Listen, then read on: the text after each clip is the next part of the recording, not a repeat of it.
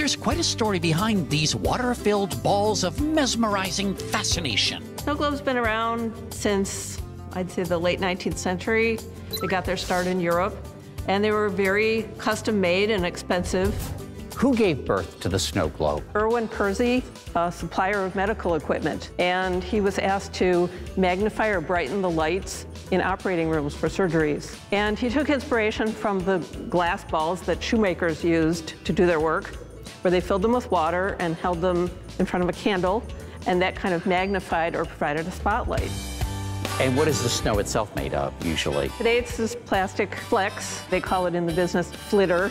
And they became a particular sensation because there's a movie called Citizen Kane. Orson Welles holds a snow globe in his hand and says a word. That snow globe part is the part that sticks in people's minds. I'm sorry, did you say something? I'm just so mesmerized by this.